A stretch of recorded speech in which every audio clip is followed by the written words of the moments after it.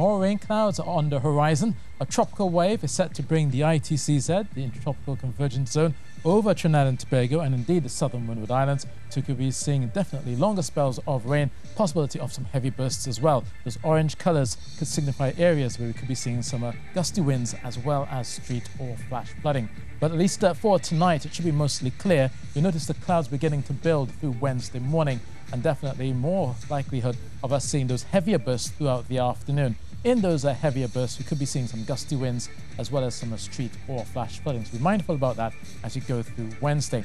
Meanwhile, offshore, those fresh easterly winds of 20 knots will begin to whip the waves, as well as that tropical wave passing by. Could be seeing seas rising to 2.5 meters offshore. So be mindful of that as well if you are boating about through midweek. And you have your high tide at 3 a.m. and low tide at 9:45 a.m. So that's your weather.